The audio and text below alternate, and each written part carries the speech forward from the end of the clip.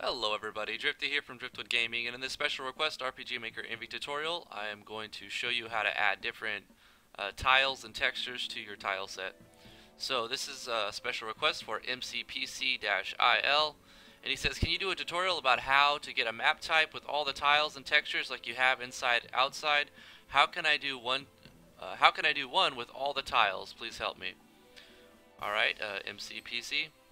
So basically you're going to go to your MV database, go over to Tilesets, and then you can either copy one and then paste it down and edit it from there, or you can edit your default ones however you want to do it. I've made several different ones, but all you're really going to have to do is add different things to these images files here. So I have a different tutorial, I'll put it in the cards here, for how to add filters to your tile sets, but just even without doing anything with your image editing software, you can change up your tile set. So let's start with the field. By default, you have world A1 and A2, I think. Yeah, A1 and A2. And then you've got,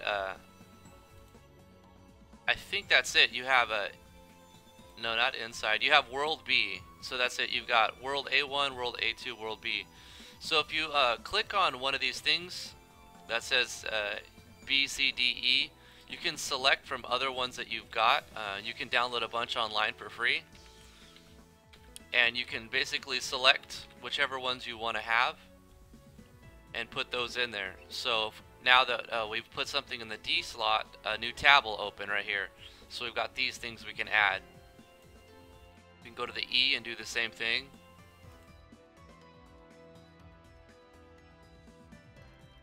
Now we've got an E tile thingy. By default, they're all going to be zeros, and the zeros are going to mean you can walk on top of it. So if you want to be able to be blocked off by it, you have to left click on it, and that'll create an X so that you can't walk on it. Like that. Alternatively, you can walk behind it if you want by right clicking the circle. It'll go to a star. So when you have the star, you'll be able to walk right behind it. Let's make this so that we could walk on that tile right there.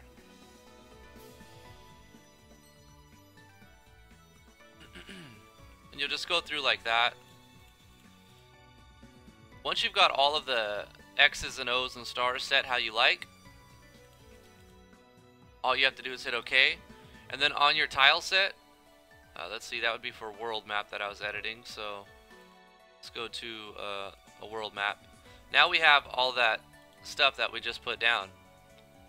So we can left click and drag and then go to our draw layer and draw that in if we want to.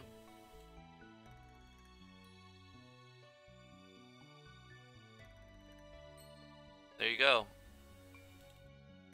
You've added new textures and tiles to your default world map tile set.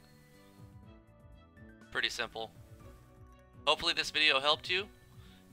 If it did, remember to like, favorite, share, and subscribe. If you have another special request, put it in the comments below and I'll read it and get to it. Thank you guys for watching this video. Thank you for being awesome, and we'll see you in the next tutorial.